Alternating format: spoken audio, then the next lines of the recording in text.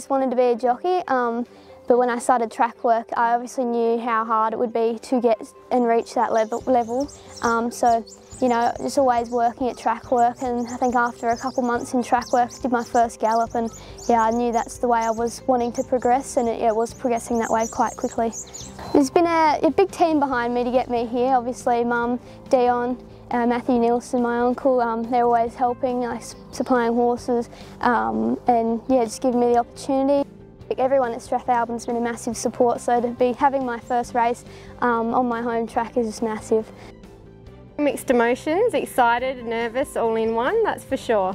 I was probably hoping she wouldn't be a jockey, but you know, well, you can't stop them from doing what they love, but always happy to support her with what she wants to do, yeah. I think I finished riding in 2002, so yeah, it's a lifetime ago, but it's definitely very exciting being the other side of the fence now, watching her go through and follow the same career path.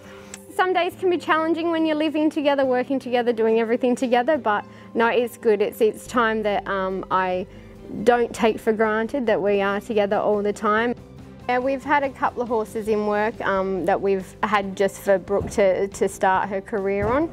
One of them, unfortunately, is a bit tired and has to head to the paddock. She won't be making it around with her, but yeah, Brasano, he's in form, so hopefully it gives her a good chance. I'm glad it's at Strath because she knows it so well, and the same for us, our horses know it well, so she should have a good day. This is Brasano. We've had him since he's bought at yearling sales. Yeah, he's a little bit cheeky. He's always Mum's ride, one of Mum's favourites. I just get along with him, and yeah, he loves the pool. So yeah, no, he'll be looking to be around the money again on Sunday. Looking about 3 or 4.